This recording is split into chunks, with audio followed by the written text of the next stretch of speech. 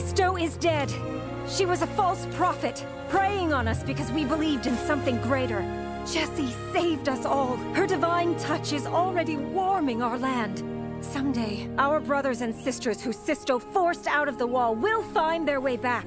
If they survive the backyard, they'll return to find the wall better than ever before. Because from now on, we build friendships instead of barriers. There will be no more power-hungry dictators or bloody wars. There will only be people who care and support each other. And a lasting peace inside the wall. It starts now. Our winter is over.